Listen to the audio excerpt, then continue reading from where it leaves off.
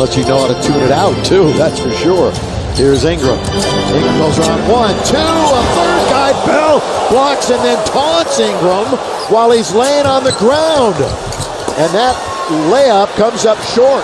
That hurts your shooting percentage. He is really hurting. When Brandon you get is down, and he's hurting. He's on the ground. Well, I'll tell you what, Bell blocked it.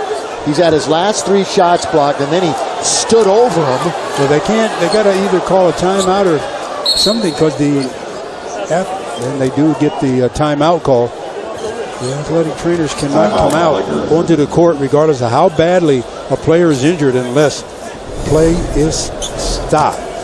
3 in a row blocked on the part of Brandon Ingram. The last one causes a little bit of an injury. Back in a minute.